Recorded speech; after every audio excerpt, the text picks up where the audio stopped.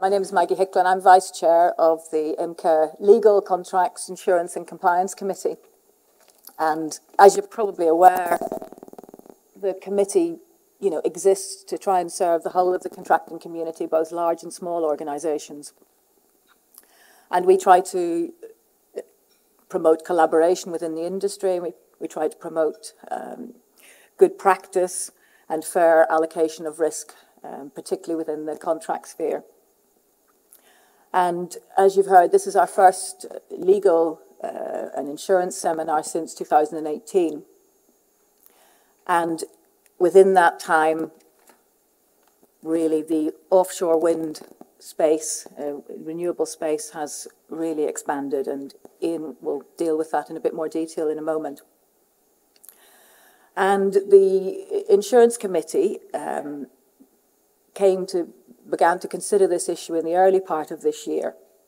And in the early part of this year, we produced principles for renewables and how we would see good practice being facilitated in the contracting sphere. And we have tried to, in the first part of this afternoon, we've tried to, in some ways, set out give you some history of why we have come to where we are now. So we will start with Mary Ann from Seaway, and she will start by giving us a summary of the difficulties of using some of the other contracting models, such as FIDIC, in the offshore environment. And after that, we will have Amber from DEME, who will talk to us about the difficulties that we've been encountering in insuring offshore wind and renewables projects. And she will go into some of the difficulties of trying to obtain insurance and what have been the challenges recently. And thereafter, we will come to where IMCA has been putting some work into tackling these challenges.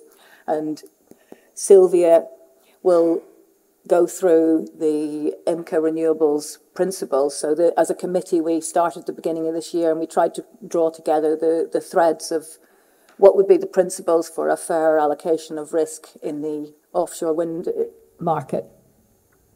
And finally, Case will give a presentation on the new contract that we have just published last week. And we'd like to emphasise really that this is very much version 1.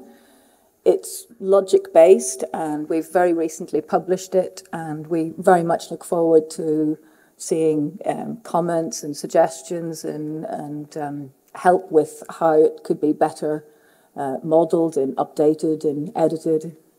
And as we all know, as soon as you publish a contract, people then say, whoops, and they find all of the howlers and bloopers and things that, are still there. So we very much look forward to having your input so that we can produce version 2.